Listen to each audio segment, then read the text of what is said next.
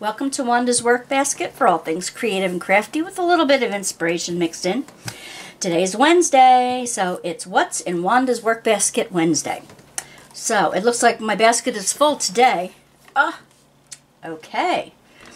Today I'm going to show you some things that you can use to store your drills or kit up your goodies that you can use while you're diamond painting. These are from the dollar store. First, I have a suggestion. You know the little sleeves that tea bags come in, at least the my favorite tea, the Lipton tea, comes in these little sleeves. I keep these. I use them for the backs of junk journals, and I also use them to put the little bags when I'm doing it bag by bag. Let me move this back. When I am kitting up bag by bag, I use these to fit the drills in if I have a few. Some drills don't, some kits don't come with a whole lot of drills nowadays. Some of them come with a whole lot of drills. But this is one idea. I use this in storage too. I put rows of them in a box with the flip lid, a fun little box, and I store drills, older drills in them. This is how the boxes come. Now I got two of them with 3 dividers. Make sure that you're there here. With 3 dividers. And the way I use them, it comes with the lid, but I put a rubber band around it to hold it secure. That's all. That's all I do. So the current kit I'm making, I have like from one lowest, from one whatever to like, I have 666 is the last one in this block.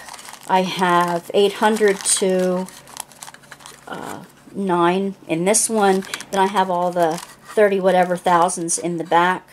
I have a couple in the front here that I haven't used yet in the painting, so I haven't put them in a little baggie. And then these baggies are ready to go to be stored with my extra drills. If I don't have a little bag already in there with the color, or if I have a color that it's a shade off, I put the extra baggie in the bigger baggie then. But I'll show you that when I talk about my storage system. I got the idea from Rachel at 4 Kids at 145, I believe, is her site.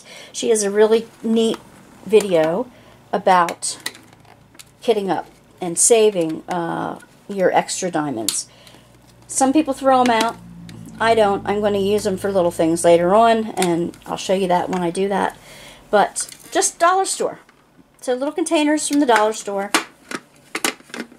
and even ones that come in your tea pack. Doesn't cost you anything, but you have some storage ideas that are cheap.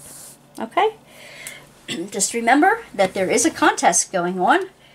I have some prizes to give out. When we reach 100 subscribers is the first drawing, then 250, then 500, then 1,000. So I will pick a name out of random from the comments on those videos. I will tell you which video will be the ones that I'll take the drawing from. So you have to look out for that. One of the bigger ones is whoops, not that one though. I have 2 of these, so I'm going to give you one, a hand-turned pen. It's a shorty. As you can see, that it's a different length than the full one.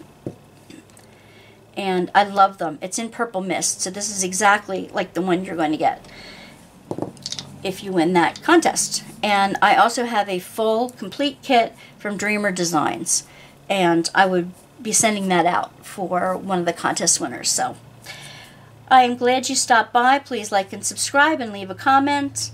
Tell me what tips that you have for inexpensive storage, either kitting up or keeping your drills, or other storage tips. Okay?